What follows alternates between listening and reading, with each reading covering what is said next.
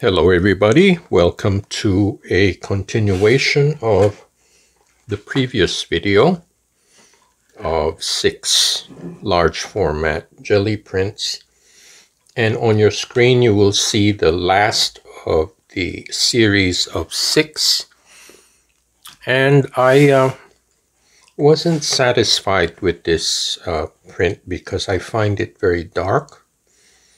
I did an experiment with red and phthalo blue, and it turned out to be darker than I want.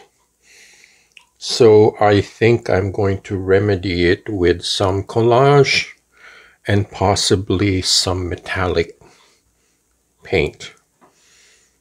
So I have found some of my scraps here. My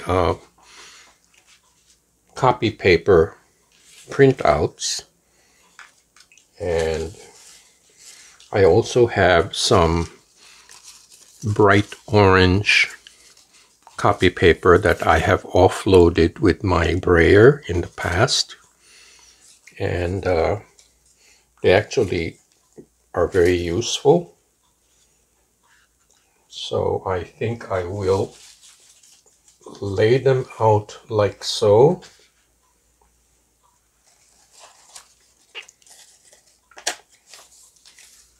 I have this here.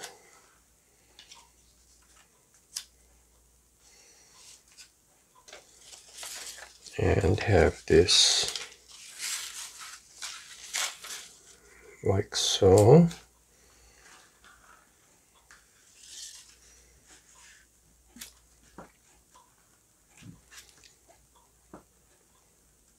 And so I will begin by mounting these.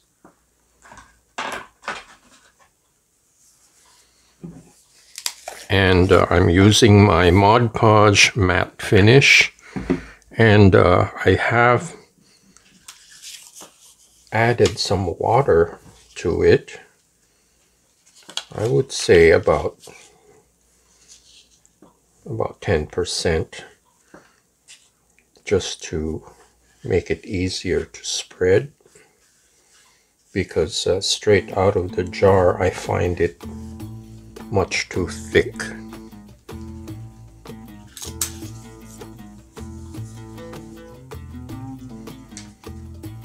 Having these vertical pieces like so.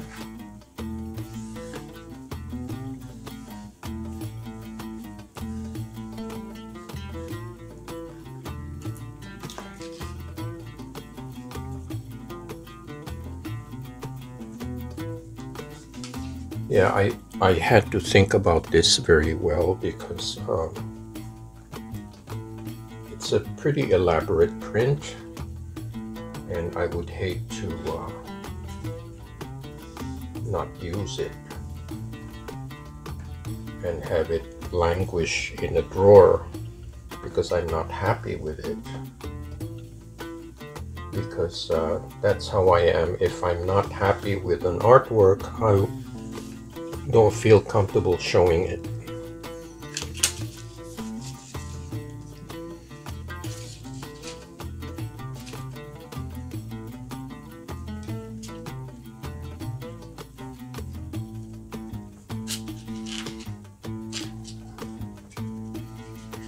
This is a little tricky because it's a negative shape.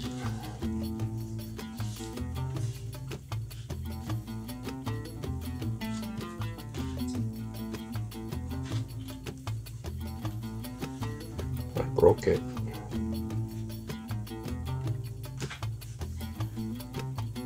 Yeah.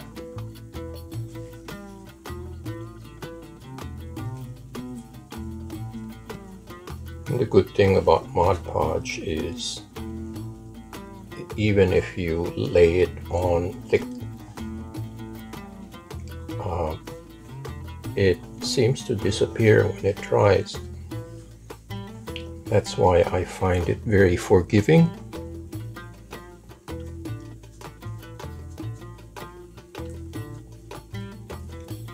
Okay. Just squeezing out the bubbles.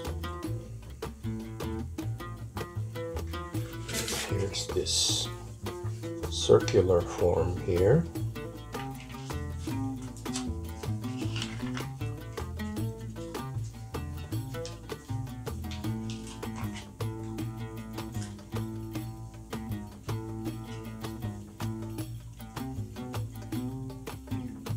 There we go.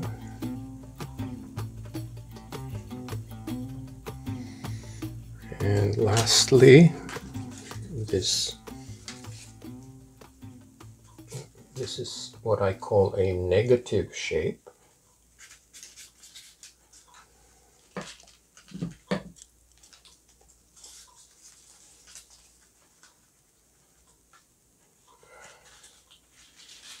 Again, it's kind of tricky to mount this because it keeps curling up. But once the water content of the glue penetrates the paper, it will behave.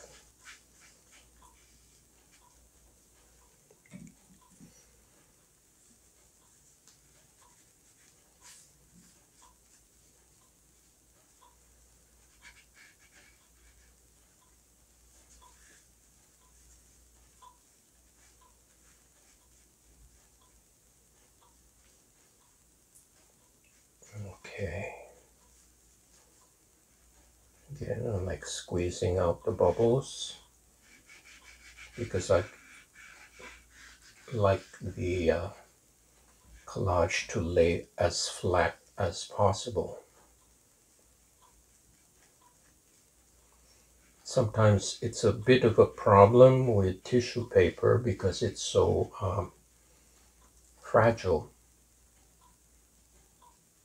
But with copy paper, it's a little sturdier, so I can press it down.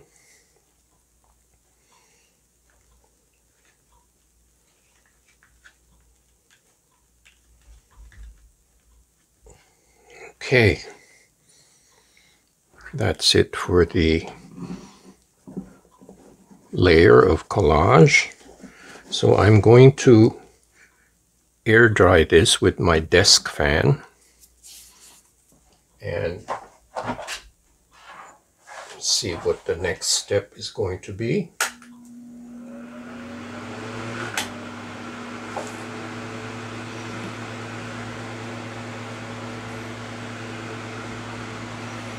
So I'll be back in a few minutes. Okay, everybody, I'm back. And I was able to go through my box of reusable stencils.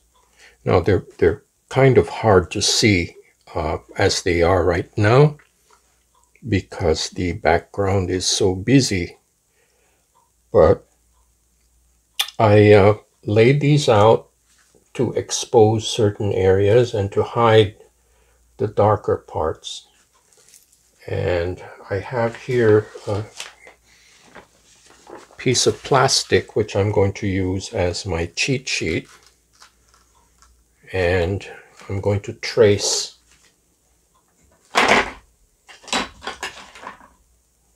the shapes so I can remember where they go. It's just a rough guide.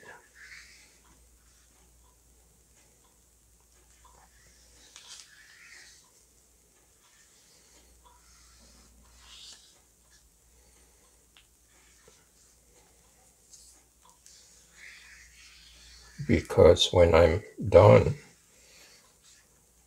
I have to flip this backwards or reverse it.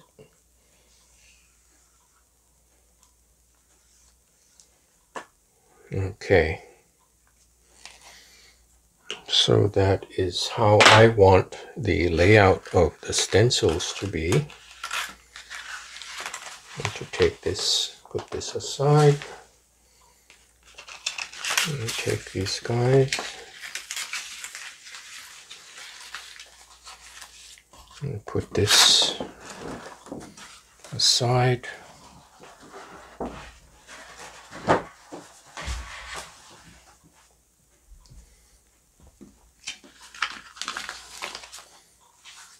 So now goes backwards like so.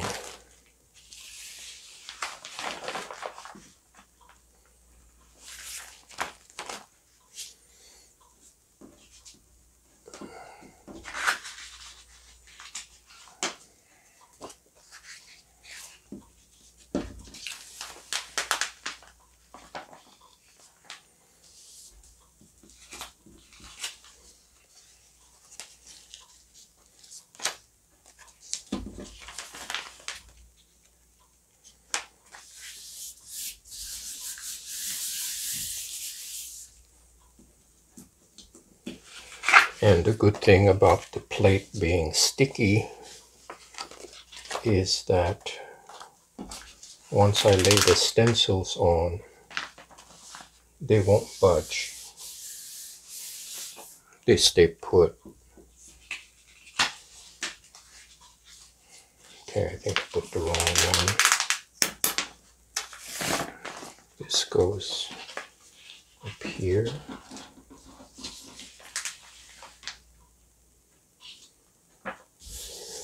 This goes down here. This goes here. And this goes like so. There.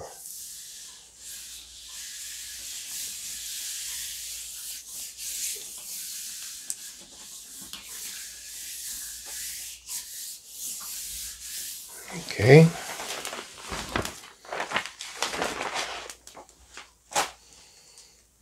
So now I'm going to use Blick. This is a bright gold, and I will have the bright gold on the top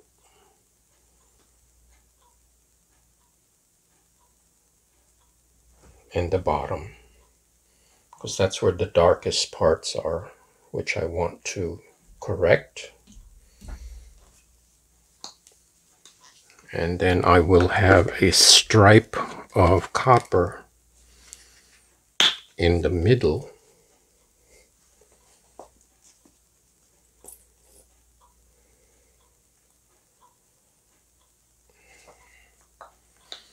But it will pretty much be bright gold. Now, the bright gold is semi-transparent. So I will start with the copper.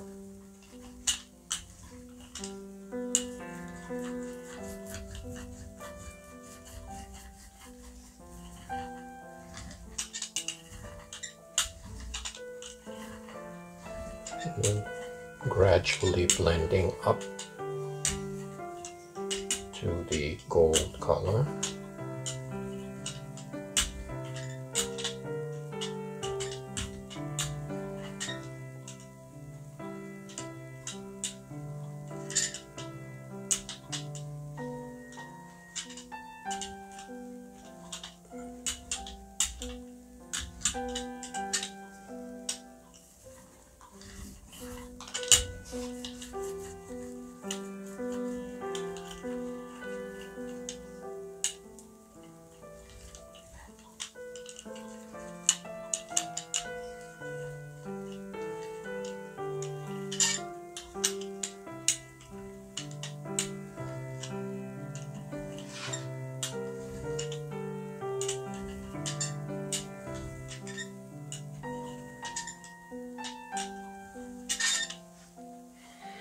Okay.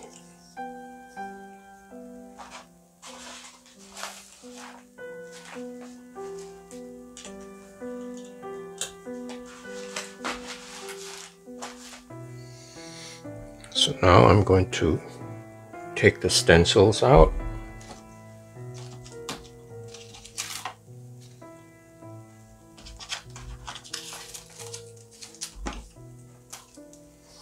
And they go right into my soaking pan.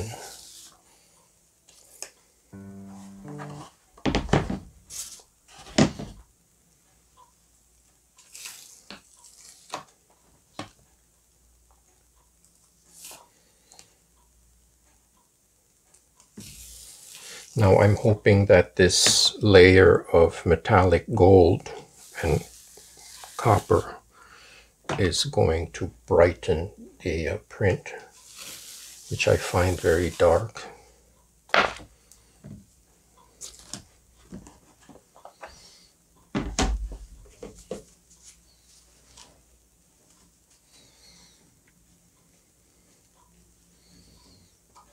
Okay, so to refresh your memory, here is the print with the collage elements. Now the collage elements brighten up the piece, but I still think it needs another layer. So here goes.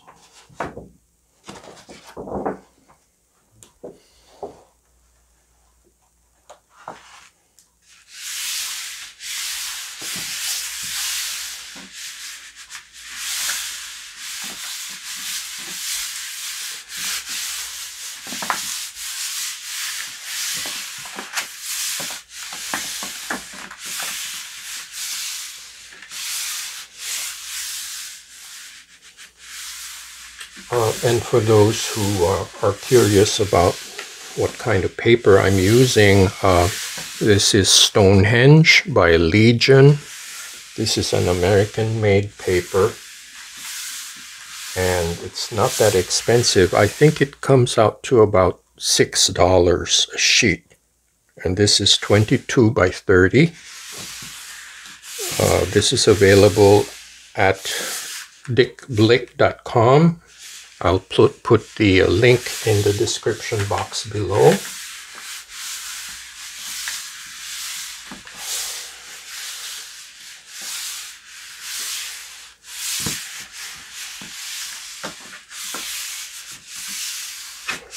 Okay,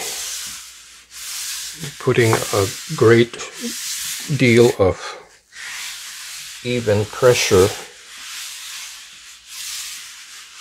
with my hand here.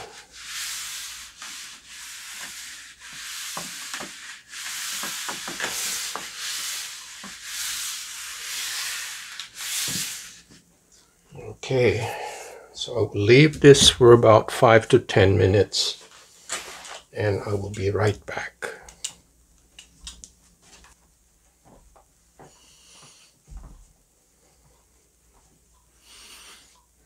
Okay, it's been about 10 minutes. Let's see what we got. This is the exciting part, and I hope this works.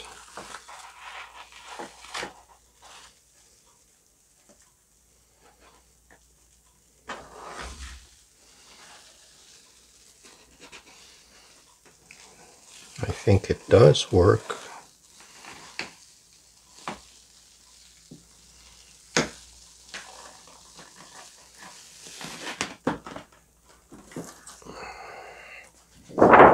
Okay, so check this out.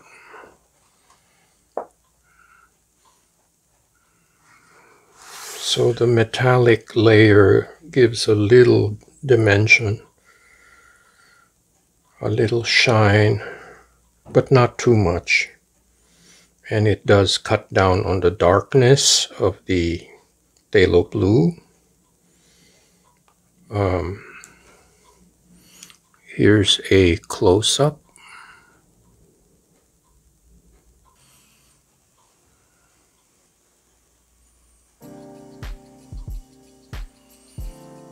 I think it gives a little interest to what is underneath. Because when you create this illusion of what is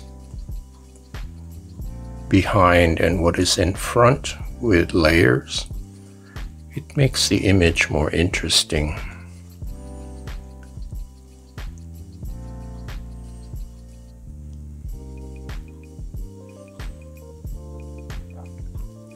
So I'm glad I was able to salvage this, because I had my doubts. I was very disappointed with the result. But you know, you have to be realistic when you do experiments. It's unrealistic to expect everything to turn out great, because I know sometimes there will always be work that's not too great. And you have to expect that and find a way to correct it. So I'm glad this worked out. So this is print number 6. This is probably the most complex one of the set. It combines several layers and collage, plus a layer of metallics. So again, I want to thank you for coming along for the ride. Thank you for subscribing and watching. And if you can, please donate to my PayPal account to help keep this channel going. And I do hope to see you next time.